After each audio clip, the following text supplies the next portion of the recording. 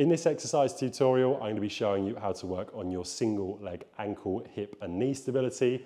There's a lot of core and lower back in this exercise, which is dumbbell passovers on one leg.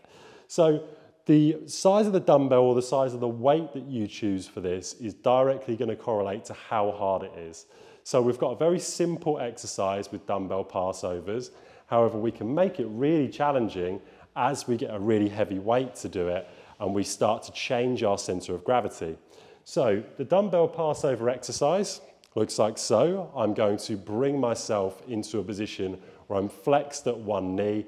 All my weight in this example is on my left side.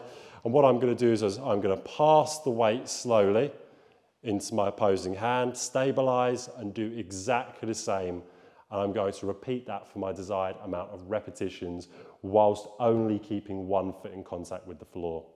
For harder variations, some people like to go forwards for the first repetition, for example, like so. They might then want to pass back, and then they might want to do exactly the same and work in circles.